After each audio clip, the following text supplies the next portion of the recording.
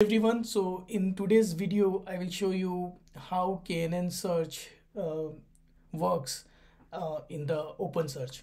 So KNN search is the K nearest neighbor search, and the problem that we are going to solve in today's video is normally when we do a KNN search we just make one vector and we search in the OpenSearch.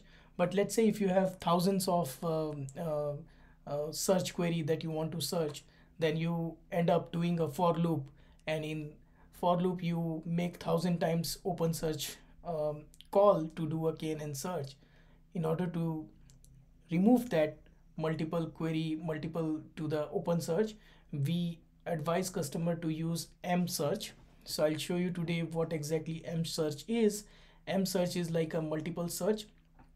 So with M search, what you can do, you can make a multiple query as a single JSON object and then send it to the OpenSearch to make a single call, so that OpenSearch will take care of that multiple iterating and searching for the KNN answers to your call. So if you quickly go ahead and check for the multiple search, it is called as M search OpenSearch, then you will find it the documentation for that. So this is the way you do M search. You have to put the index name and then the query, and again index name and the query, and see similarly you can build your 1000 query in a single file and then make a call. So this works with the regular search, but I was literally wondering whether it works with the KNN search or not, because one of my customers were asking, can we do a KNN search with the multiple query? Since they were doing for loop, and each loop call they were making a call to OpenSearch, and they were getting 403 error, where basically their CPU utilization was completely high. So I am just trying to show you that yes, M search is possible through KNN. So you can make a bulk search using KNN. I'll give you a quick demo.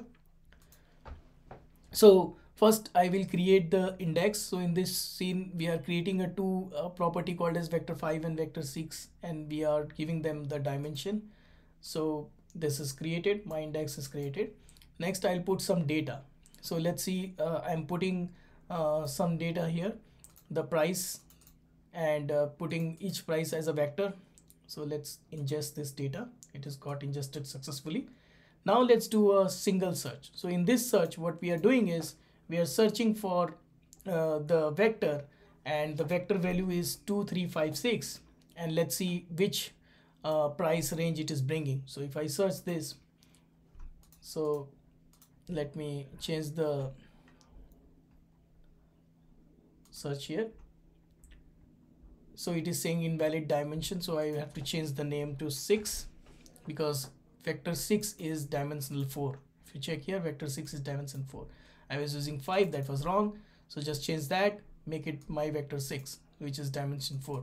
Now we'll do a KNN search. So we see the answer, we got it as 5.5 is the price and 8.9. These are the two prices that this is bringing the search result. But now I'll show you how you can make multiple query in a one shot. So this is the thing.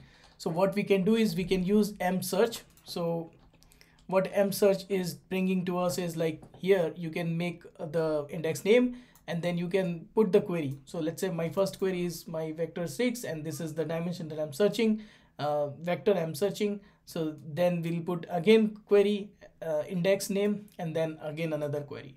And similarly I can keep appending 1000 queries if I have, and then I can do a M search which will bring us the result. So you can see 8.9, 5.5, these are the pricing that is coming from both of the search, right? And that is the powerful feature that OpenSearch brings to us, so that now from your client you do not do for loop and make a individual call, rather you create a single document and make a M search, which is called as multiple search, or it is just like a bulk search, similar to bulk index.